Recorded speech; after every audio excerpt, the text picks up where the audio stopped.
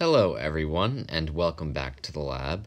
In this video, I'll be reducing copper oxide to copper metal using hydrogen gas. This method works on a variety of metal oxides, and I will show a more interesting example in a future video.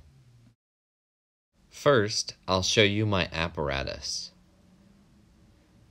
It starts with a 250 milliliter flask with aluminum and water. Above it is an addition funnel with sodium hydroxide solution. This leads to a calcium chloride drying tube. After that, tubing leads to a fused quartz tube that has some copper oxide powder in the middle. The tube vents to the atmosphere. I also had a Bunsen burner below the tube. To start the experiment, I started adding sodium hydroxide solution to the flask. It took a little messing around, but eventually I got hydrogen to be produced at a pretty constant rate.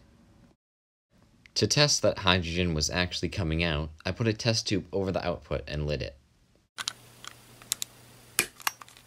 I let a few liters of hydrogen pass through the apparatus before lighting it on the output. I then lit my Bunsen burner and started heating the copper oxide with it.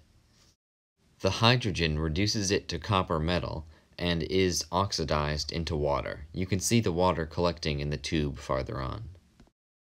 I'm not sure exactly how long you need to heat it, but I did this for about 2 minutes and that seemed okay.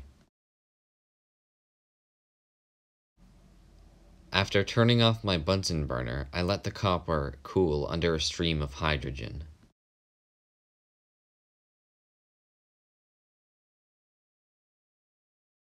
Finally, I washed the powder with 6 molar hydrochloric acid. This dissolves any leftover copper oxide and leaves only copper metal.